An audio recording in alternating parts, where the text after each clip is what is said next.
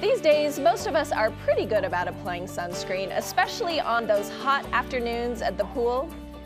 But we are confused about how much to wear and what kind to try, and a handful of other things. So today, Dr. Dekker Deacon with the Huntsman Cancer Institute is here to share 5 misconceptions you may have when it comes to sunscreen and protection. Dr. Deacon, so I was reading through the notes and I was a little surprised to hear that Utah has really high rates of melanoma.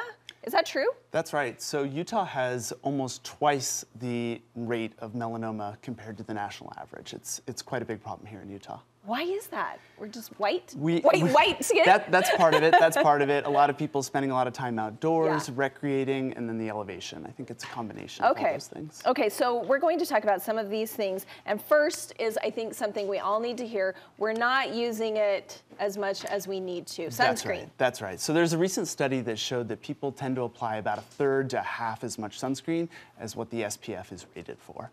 So really, people need to be using more sunscreen. If you want to cover your entire body, about a shot glass or an ounce of sunscreen is needed, less if you're using less on the body. Wow, I think people would be surprised by that. So think about that, a whole shot glass if you're going to cover your whole body. And we were talking this morning about, some of us don't even understand how SPF works. You hear, 35, 50, whatever. What does that really even mean? SPF, or sun protection factor, means, for an example, with an SPF of 30, that means you can stay out in the sun 30 times longer and not get burned than if you didn't have any sunscreen. But that assumes that you're putting on enough and reapplying. So, and also you need to know, when do I normally burn for you to know what the right kind is to use? That's right. So if you're out in the sun during the peak times of day, at higher elevation, around water or snow, you may need to reapply more frequently. And we were also talking about, we'd heard this rumor, you tell me if it's true. So is there a cap to, so say like SPF 50, is that like the most you can get, or if there's higher, should you go for it? It definitely tapers out, but I recommend patients use 50 or above, just because people tend to not apply enough, and using a higher SPF will get you some additional protection.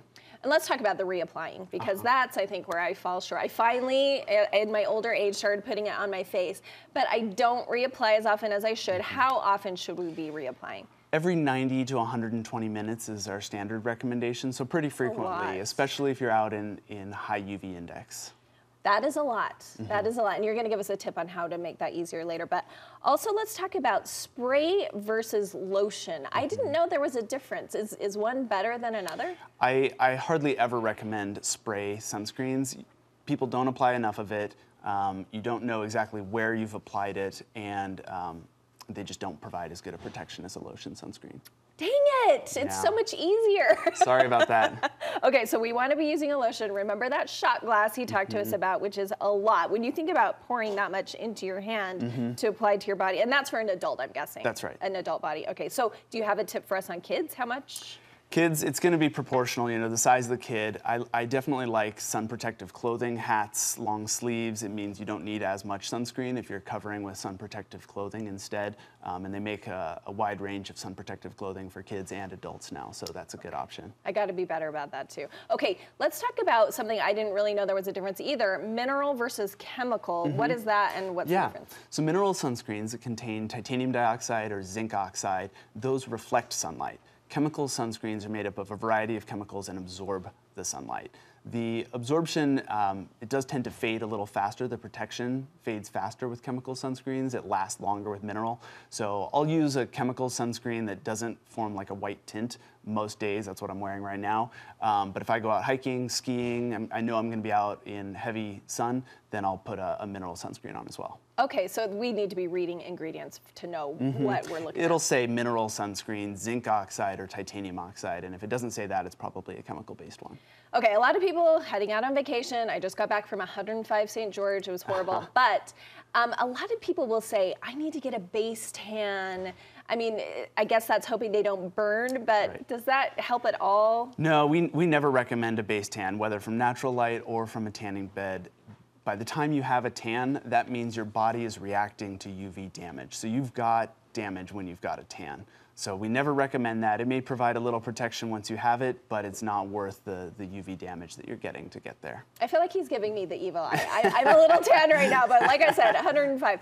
Okay, let's talk about vitamin D. Some people will use that as an excuse. So base tan's the one excuse. Second excuse is, but I need vitamin D. So how do you help Most us people with that? tend to get enough vitamin D in about 5 minutes of sun exposure a day. Wow, So unless you are really, really good with your sun protection, you're probably getting enough vitamin D. And then there's always oral vitamin pills, which I take because I'm pretty good about sun protection. He's like the perfect example. He's wearing his zinc oxide, he's taking vitamin D. And finally, people forget that you can actually get sunburn through a car window or your home window for that matter.